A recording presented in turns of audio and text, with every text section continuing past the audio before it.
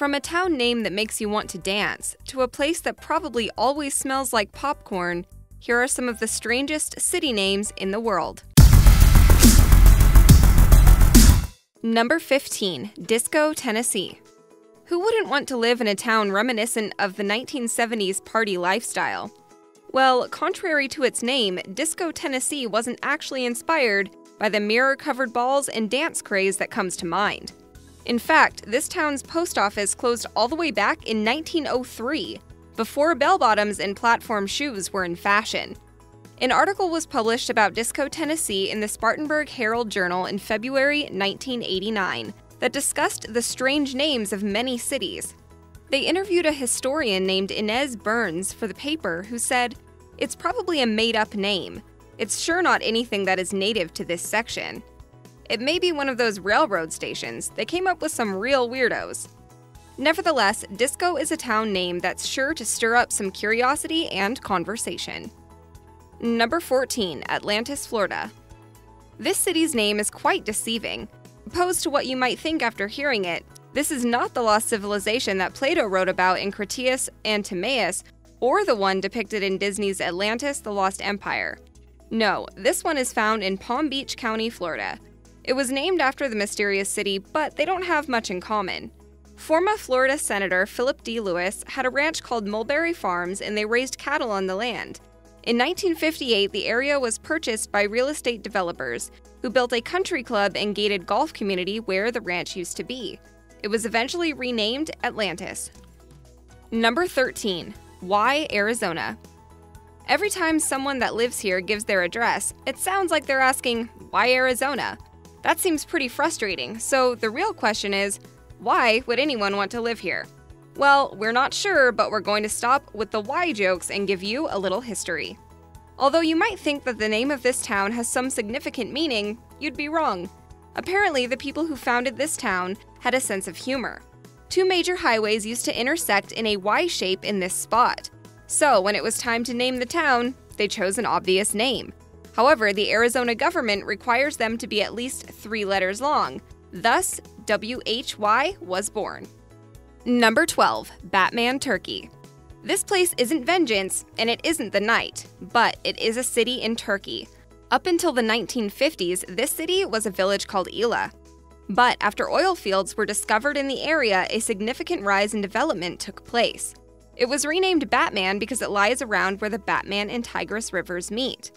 The origin of the river's name isn't entirely known. However, many believe that it might be a shortened version of the Bati Rahman Mountain, which is within its vicinity. So sorry folks, Batman Turkey has nothing to do with the superhero we all love. But the mayor of the town sued Christopher Nolan, the director of The Dark Knight, in 2008 for using the name in his film. The case wasn't sent to court, however.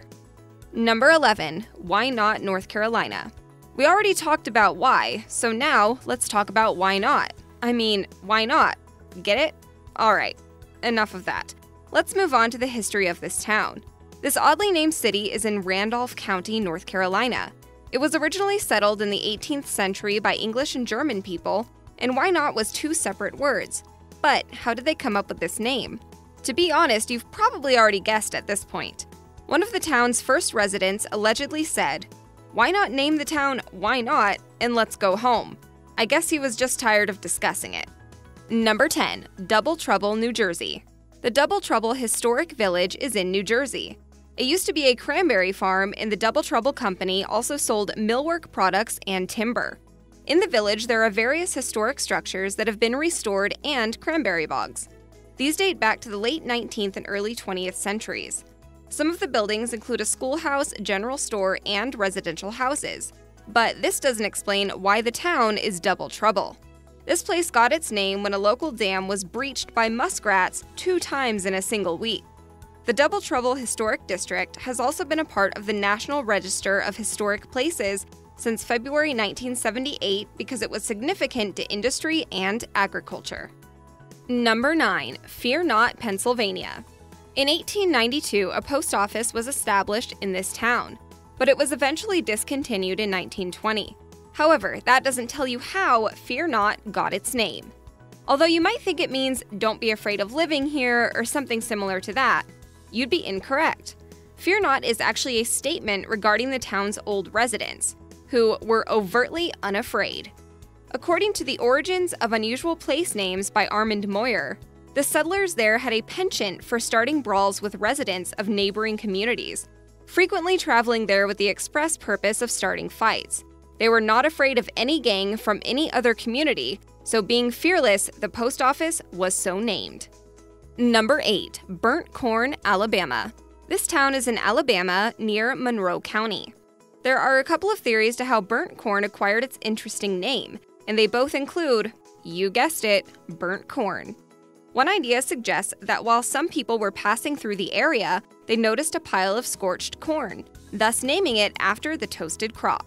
However, the families that live there have a theory of their own that has been passed down orally from generation to generation. Apparently, the name simply arose after the fields of corn were burned due to the scorched earth policies that coincided with the Creek War during the early 1800s. Number 7. Brilliant, Alabama. It seems that Alabama is a state with a lot of peculiar town names. This place is found in Marion County. It was originally called the Town of Brilliant and was incorporated into Boston, Alabama in 1927. However, 30 years later, Brilliant took over and the name Boston was lost. The town of Brilliant got its name in the late 19th century after the Aldrich brothers began operating a coal mine in the area. It was originally called Aldrich Mining Company, but they later renamed it Brilliant Coal Company. But why? It was because the coal they mined looked glossy and shiny, aka brilliant. Number 6. Beer, Devon, England. This town is really old and was even specified in the 1086 Doomsday Book. You've probably assumed that this place is named after the bubbly beverage. However, you would be incorrect. It actually comes from the word beru in Old English, which means grove, because it was initially surrounded by forest. Its main sources of income back in the day were lace production and fishing, and there is still fishing there today. However, the town makes most of its money nowadays through tourism. There is also a cave system there called the Beer Quarry Caves that beer stone was harvested from. This stone has been highly coveted since Roman times and was used to build 24 cathedrals throughout the United Kingdom. Number 5. Cool, California. This town is located in El Dorado County, California. The Penobscot Public House was established here in 1850, and it was a stagecoach stop and way station during the gold rush. The Penobscot Ranch is still there and is a historic site that includes a house and barn. Although the reason for Cool's name hasn't been determined, there are some theories regarding how it acquired the unique title. Some of the residents think that a free-spirited man named Todd Hausman coined it in 1947 while he was on a cross-country trip. But other people think that it was named during the gold rush after someone named Aaron Cool. However, there are no records about this so-called cool dude. Number 4. Moron, Mongolia. Yes, it seems like you're calling this town stupid when you first read Moron, Mongolia. However, despite its spelling, this town isn't pronounced how it looks to us English speakers.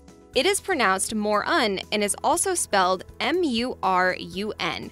The word in Mongolian means river, and it is located on the banks of a river. This area has its roots in a monastery that was founded in 1809. By the 20th century, the monastery had grown to encompass about 1,300 people. In 1937, it was destroyed and a new monastery was constructed. Number 3. Truth or Consequences, New Mexico. This town was originally called Hot Springs, and the first bath was built there in the late 1800s at John Cross Ranch. There was no major settlement there until 1912 when the Elephant Butte Dam and Reservoir was constructed. However, this place got its unique name in March 1950 after Ralph Edwards, the host of Truth or Consequences, a radio quiz show, announced that the program's 10th anniversary episode would air from the first town that was renamed after the show. Hot Springs beat the competition and changed its name on the last day of March that year. After they won, Edwards retained a tradition of visiting the town the first weekend of May for 50 years. They held a huge event called Fiesta, which included a parade, beauty contest, and a show.